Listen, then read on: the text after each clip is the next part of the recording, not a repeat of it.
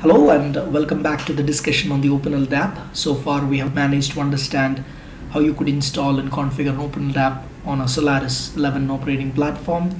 We understood some of the operations we perform on the OpenLDAP like ldapsearch, ldap add, ldap modify in both interactive mode as well as using an LD file.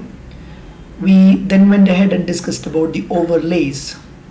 We talked about two types of overlays. One is the access log overlay and the other one is the audit log overlay. We configured these overlays by using both static method, meaning by modifying the slapd.conf file and rebouncing the server, and then we also did the dynamic change by using the OLC, which is online configuration, or slapd.d configuration, or zero downtime configuration. And in the last section we talked about the access control, where we imposed certain set of rules making sure that only the authorized people have access to the OpenLDAP server, and that's where we stand at this stage of our discussion.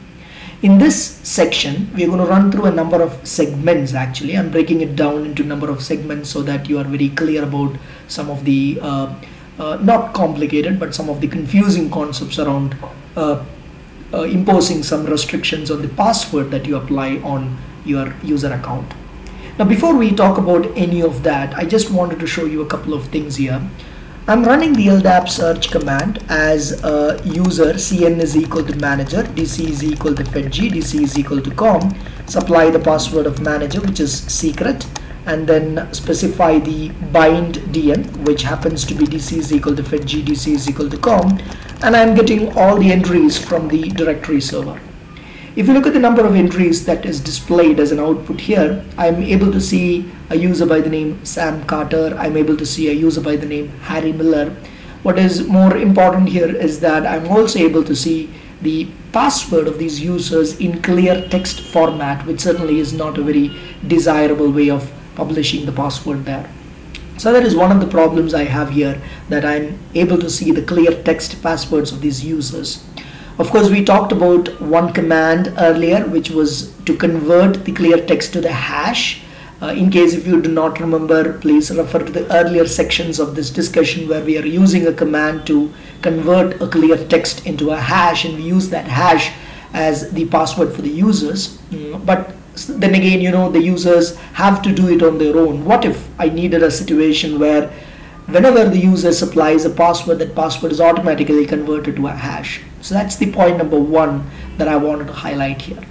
The second thing is that let me now change the password of Sam Carter as Sam Carter. So ldap modify minus dcn is equal to Sam Carter, OU is equal to finance. If I remember right, Sam Carter was in finance. DC is equal to fetg, DC is equal to com, and supply the password, which is can get in. You would have recollected the password, and now I'm going to change the password of Sam Carter.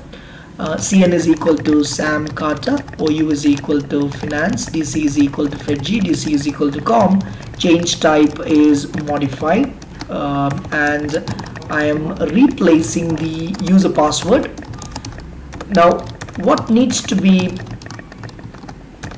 identified here is that the user password that I'm supplying now is the same as that I gave earlier for Sam Carter, and still I'm able to change the password of Sam Carter. So if I go back and look at the entries there, Sam Carter's password earlier was also can get in. Sam Carter changed that password to a new one, which also happens to be the same that Sam Carter had.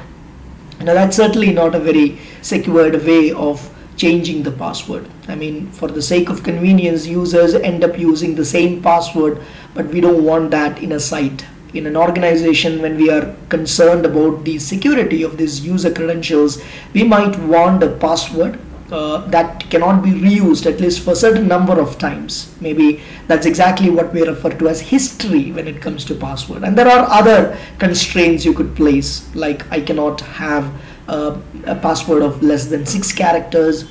Now, all of these attributes are what we refer to as password policy. Password policy could include many of these kind of constraints, like I cannot use the same password that is there in the history. I cannot use a password that is of length 4 or below. I cannot I will have to change the password every 14 days or every 30 days. So these are the kind of rules that I want to impose now.